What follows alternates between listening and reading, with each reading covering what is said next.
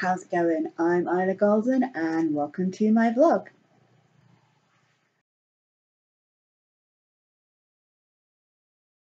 Alright, okay, so my friends and I have finally managed to organise a day and time for our virtual movie night.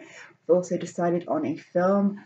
We haven't had it yet, it is coming up in the next few days. I'm not going to say exactly when because that doesn't make any difference. This is going to come out after it's happened regardless. But yeah, it only took us 6 months to organise. We're so bad. It's been one of those things where we'll start discussing it and then no decisions will be made because we'll get distracted by just general conversation because we haven't spoken to each other for a while. And then we won't speak to each other for a while.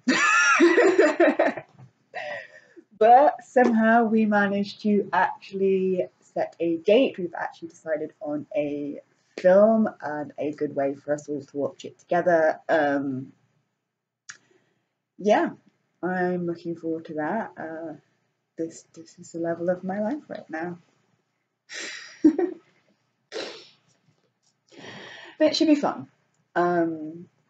I think we're planning to have a WhatsApp chat going or something, so actually video call whilst it's going on as well, which is a bit different from how I usually do virtual watching with people. I'm usually typing rather than actually on camera or anything like that, so it's going to be a little bit different, a little bit more unusual. Kind of curious to see how it will go, just because we're watching a movie together, so I don't know, but it should be fun either way. As I said, I am quite looking forward to it. It has taken us a while to actually organise. We're not terrible people. We're just a bunch of introverts. I think that's a lot of what it comes down to. Is we are just introverts, and introverts, you know, we're not necessarily happy being on our own all the time, but we're not necessarily thinking about socializing either. It's one of those things where we're all like, oh yeah, no, we know we're there for each other, we know everything's good. We don't, need to constantly affirmate that our friendship is alive and well. It's nice too when we do catch up to actually catch up, but we don't need that constant affirmation that everything is good between us because we trust that our friendship is still there.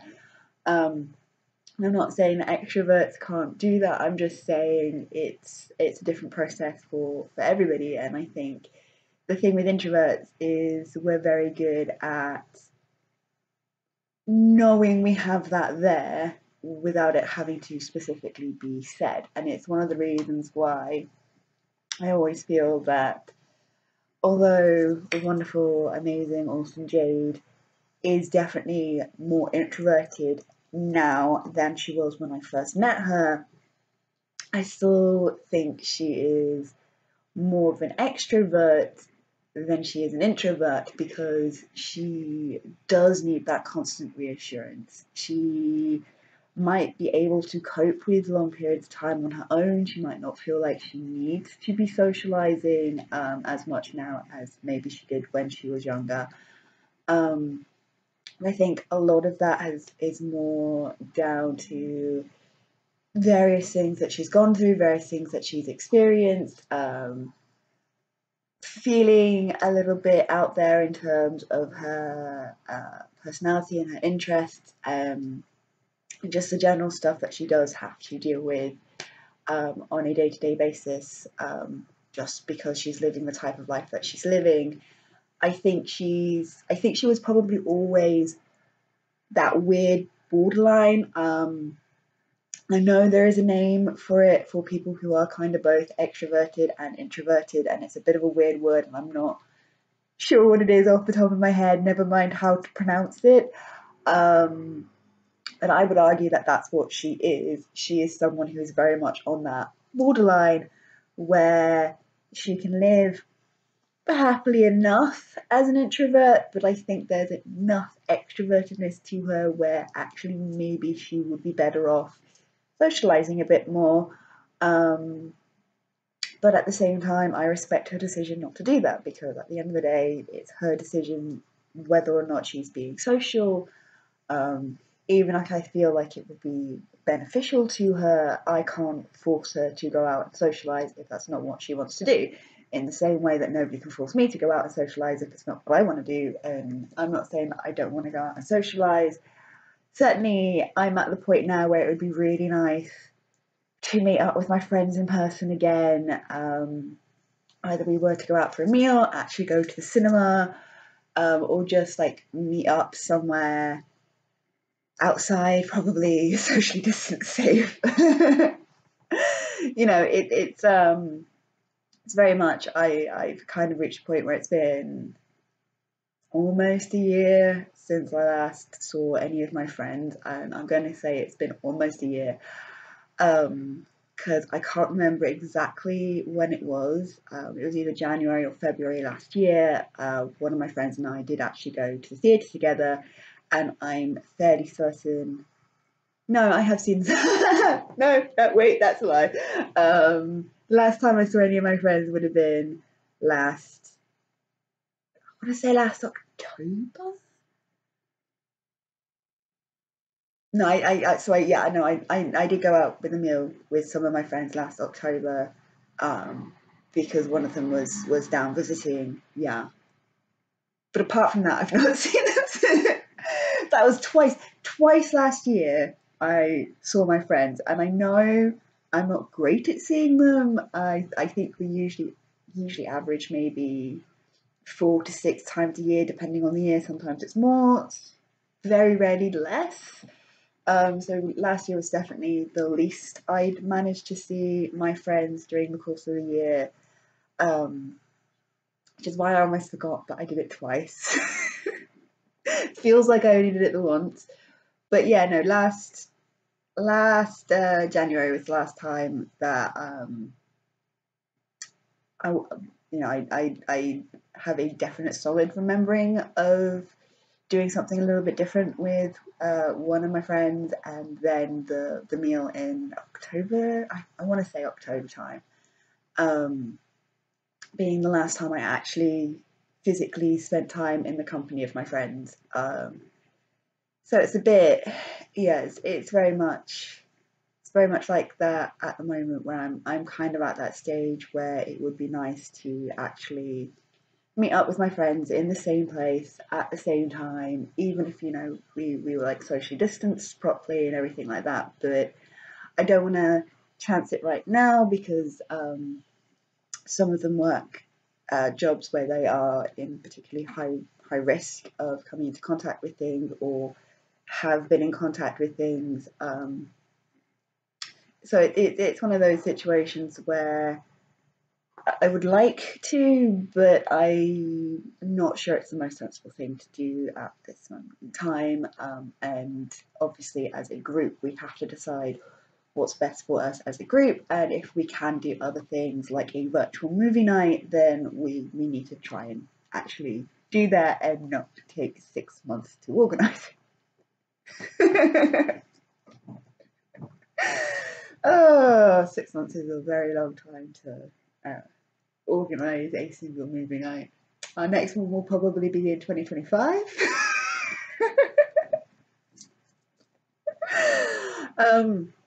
But to be fair, I think some of the reason why it has been so difficult to organise is because for all of us it is that kind of second option. We don't, you know, we're all adults, we all live very separate lives most of the time. We all work, we all have very different working hours because of the types of jobs that we are working.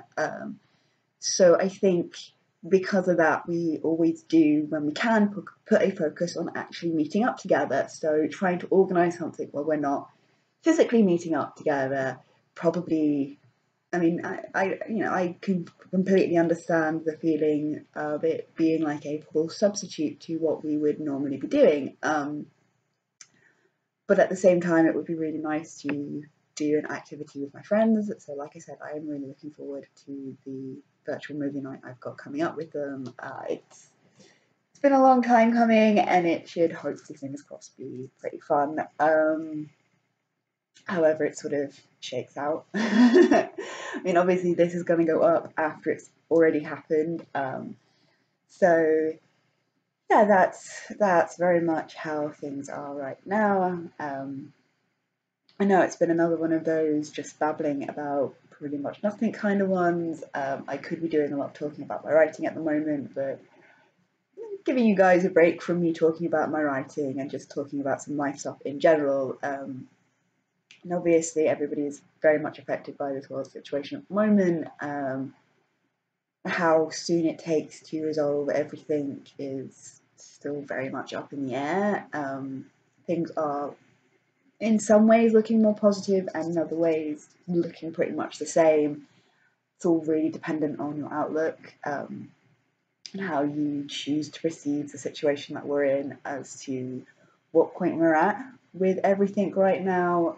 So it would be nice if at some point in the near future things are looking a lot more positive, but if they are still the same, that's just that's just how it is.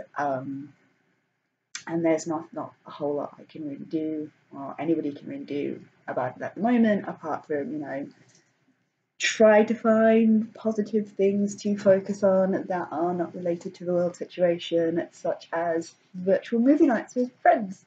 Yay! Alright. Okay, so I hope you have found this one sort of interesting, even though it's been a very babbly kind of one again.